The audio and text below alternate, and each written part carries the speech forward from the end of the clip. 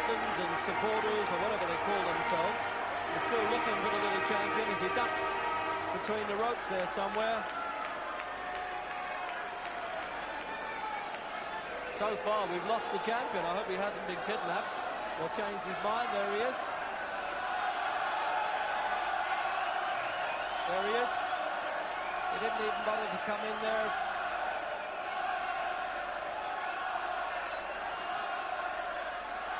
A lot of the crowd think that the fellow with the belt is the champion, but in fact, he's lost in the aisles somewhere. I hope he hasn't changed his mind yet. Surely not unless they've actually paid him in advance. I don't think he'll change his mind. Here he comes now. Yes, he asked for the money up front, and he's getting about £100,000 for this fight, which is why he's made that long trip from Thailand to take his chance. There he is. He's a devout Muslim and says a prayer in the same way that Muhammad Ali did before his fights. And he really does look He's going to jump the top rope. That's a bit unusual. Oops. I wonder if he's insured to do that. Well, we've got a show to go with it. Good-looking little lad, is he? Isn't he? He's a Thai boxer, kickboxer. Got the hardest elbows and feet you'll ever know, but he can't use those, hopefully, in the fight. I never did like kickboxing, frankly. I never really got a kick out of it. So there's the ceremonial swords then. And it's a very colourful setting. And when we've had a Thailander here before, Jim, you'll remember this, Charchoy Chinoy defeated Walter McGowan from Scotland here and in Bangkok. Please. Yeah, he did that with a cut over Walter's nose and then one over his eye, but hopefully that wouldn't happen to Charlie. Charlie's not a cutter or a bleeder, frankly. So the Alexandra Palace crowd then just now standing for the national anthems. And there's the time.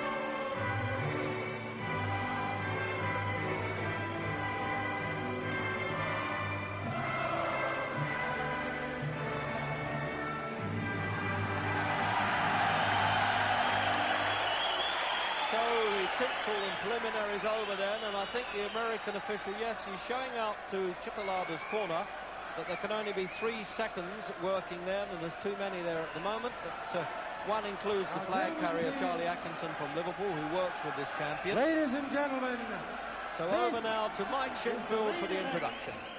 Sponsored by Tuborg, Frank Warren presents a flyweight contest of 12 3-minute rounds for the flyweight championship of the world. Presenting and introducing in this corner, ladies and gentlemen, from Thailand, the champion, Sot Chitalada.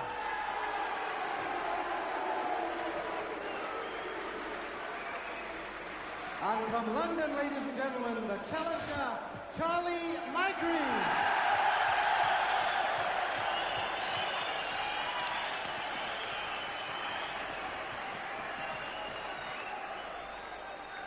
At the weigh-in today, ladies and gentlemen, both boxers scaled 7 stones, 13 3/4 pounds.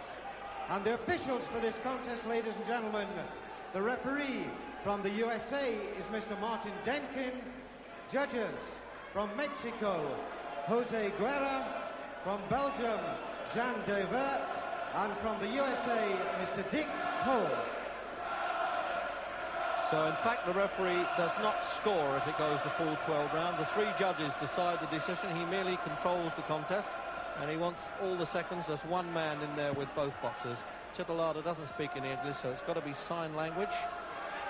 And he really is a mystery in many ways. We're not sure whether he's had 8 official contests or 21. He claims he's had 21, but the record keepers say that some of those were the kickboxing and do not count. Well, whatever it is, he's had 1 loss actually, Chitalada, and that was for the light flyweight championship of the world when he fought in Korea. And that apparently was a close fight. So now let's see how little Charlie Magri, whether he's worked himself up. It's all about temperament now with Magri, I'm sure, for this one. And there we go. And he is a very tall flyweight, the Thailander. Said to be a good boxer, not the hardest of punchers, but throws them frequently. In fact, Magri at his best can match any flyweight in the world for power.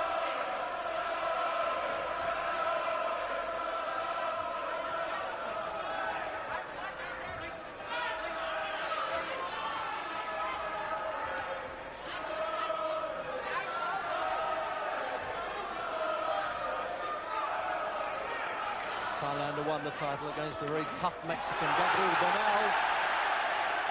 But Magri getting off quickly now. That was the plan he said he was going to do. Try and get in, take the play away from Chitalada a bit. He's said to have a strong jaw, but we'll find out.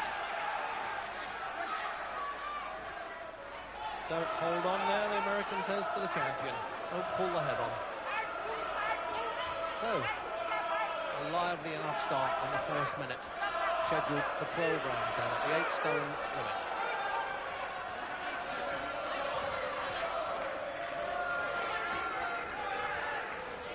Did he have trouble getting his gum shield in there, the champion, Jim, at the start or something? It looked to me as though he wasn't wearing a gum shield, or someone spitting water out as the bell rang, but it looks as though now maybe he was holding it, you know, down low in his mouth. It seems now to be having a shield on. I thought he was boxing without a shield. Good left hook there from Magri. Got him off balance. The crowd know it, and Chitalada knows it. Oh, he can't miss this fellow. He's holding his head up high, and Magri's taking full advantage of this. That's the way to get off, Charlie. Oh, but he stood square and took the right hand counter punch, Jim. Yeah, well, I like Charlie's attitude anyway. He's going forward, and that's what Charlie's got to do. He's landed good punches already. Just have to be a little bit more careful, maybe. Minute to go in the opening round.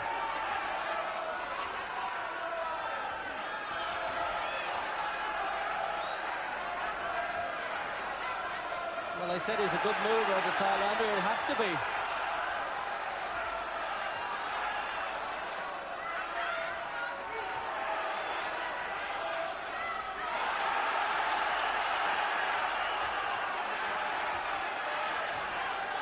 They're not bothering too much about defense. These punches are so tense, these guys. They're just unloading.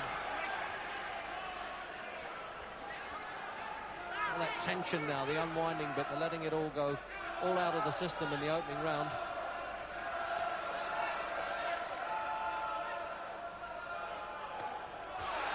Really favouring the left hook, Charlie Magri.